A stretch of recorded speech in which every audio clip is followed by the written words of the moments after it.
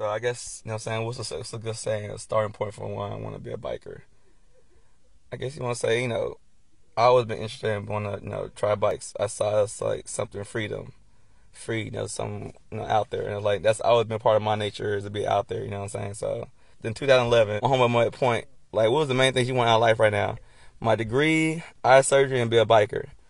I went through my rough patches in life, and as soon as I got my rough patches, the first things that connected back in my head was the things I said back then. So first thing I did was, got my eye surgery, and that freed me up to do so much more stuff that I thought I never could do once I got my eye surgery. So the next progression was, hey, I'm not gonna be able to graduate right here and now, but I definitely can get my bike right now. So I started to focus on getting my bike. I was kind of scared by it, like, am I really gonna enjoy this? You know what I'm saying? Once I got it, I fell in love with it. It was something that I knew from the get go I was gonna fall in love with.